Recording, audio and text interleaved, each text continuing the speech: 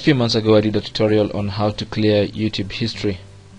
In that tutorial you'll only find and clear YouTube watch history, but sometimes you use the YouTube search engine to search for videos on YouTube. YouTube keeps a record of everything you search for on YouTube search history. Now, to access and manage your YouTube account's search history, go to youtube.com and sign into your account. When you're signed into your YouTube account, go to the left hand side and click on channel, my channel, to go to your YouTube channel. Now when you're there, click on video manager. When you're on video manager, click on search history. You'll find a list of all the things that you've searched for on YouTube, and all the entries have been arranged according to the time when you searched for these things.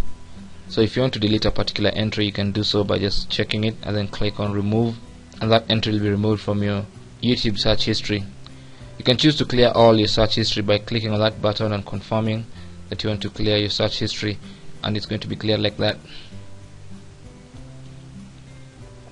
When you go back to the search history and you find your search history is empty, you can also stop YouTube from saving your search history by clicking on this button that says pause search history. And when you want YouTube to start saving your search history again, you can just click on resume search history. So that's what there is to YouTube search history. Thank you for watching. Ask any question or put any comment or suggestion in the comments box below this video, and don't forget to subscribe. My name is Chris from webeducation.org.